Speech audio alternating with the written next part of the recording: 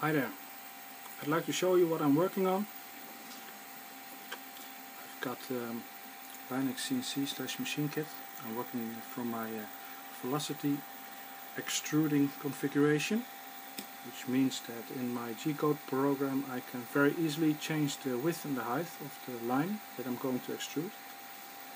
So what I did, I made the program, I made some markers which I can use to put down some copper wires. These copper wires are enameled copper wires. The left one is 0.1 millimeter, the right one is 0.50 millimeter. And what is so nice about having a G-code program which you can change is that when you are testing some stuff you can just very easily change the width or change the height or change the speed without having to do all the slicing. So it's very effective when you are prototyping or doing some research and development. So I'm in the middle of the program. I've paused.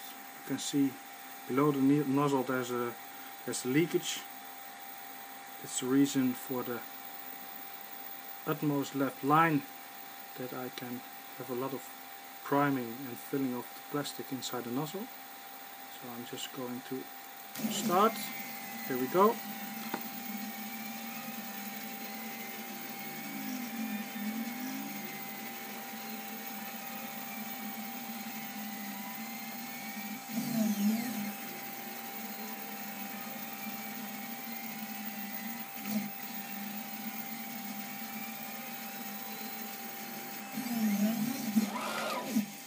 So let's have a look at the results.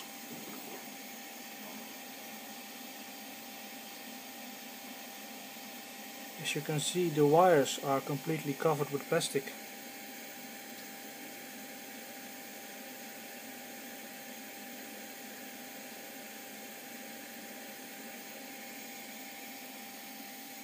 So now I only have to take it off